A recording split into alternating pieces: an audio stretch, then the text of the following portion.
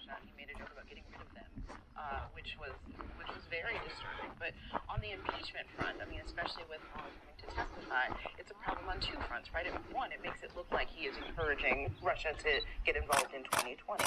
And on the other hand, it's still about 80 members of Congress, but it's a growing number today. Joe Kennedy, a close ally of Nancy Pelosi, came out and said that he wants impeachment proceedings to go forward. That number is growing. I think Mueller's testimony is only going to push more people in that direction, and this is a growing problem for the president.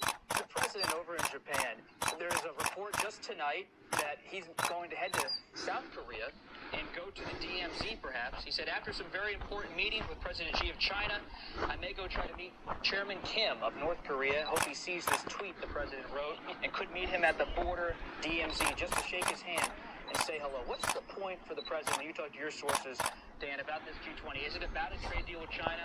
Is it about engagement with North Korea? Well, I mean, I think the key word in that... Is there any bridge or...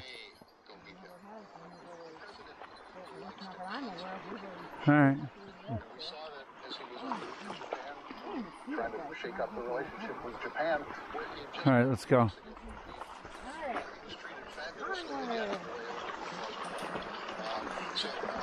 There's no not getting wet here, is there? I'm just going for it. Here, you want to hold my hand?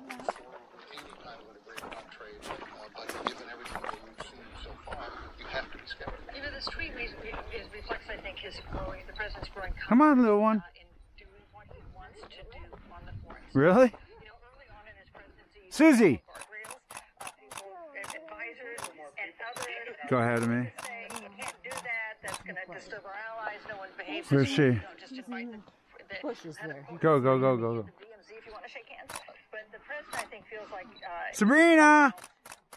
done this job for 2.5 years, and he is increasingly willing to follow his own instincts despite what anybody else tells him. Well, I think part of that is that you know, when he had done some of the things in the past, people would say the sky's going to fall. And the sky hasn't necessarily fallen. It's not as though everything's worked out. But, so I think you're right. He's more confident about the same. I do agree with confidence. I also think that part of the South Korean thing, he's got a long bubbling over here. He needs to keep the southern part of the world, you know, calm while he deals with that. And I think that he wants this picture at the demilitarized zone showing, listen, I have this under control. I'll keep that under control. But meanwhile, there's domestic issues too. I mean, this meeting with Chinese President Xi Jinping is incredibly important to farmers, to manufacturers, to a lot of people who Did you get bit? here at home. They're sticking with him so far, but their patience is thin. And he doesn't Oh my God! I don't know. They're mosquitoes or gnats or. That's not fun. It's a tough season for Good girl, Chloe. That is an important constituency. 2 reporters from farm country in Illinois. How about that? Kansas, yeah. Michigan. Philadelphia. It's all right. Thanks, everybody. Up next on the Washington Week Extra, we will discuss the Supreme Court and its latest decisions and Carl's book. Watch it on our website, Facebook, or YouTube. I'm Robert Costa. Have a great weekend.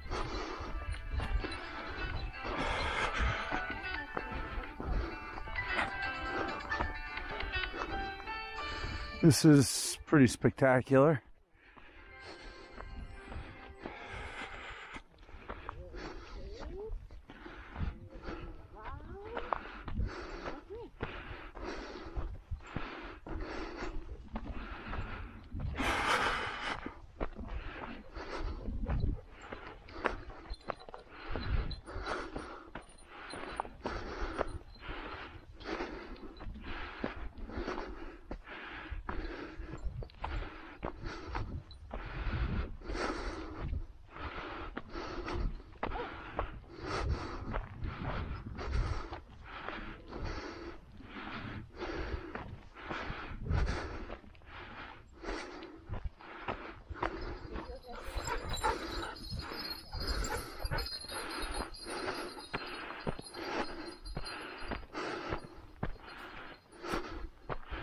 Is it all downhill from here?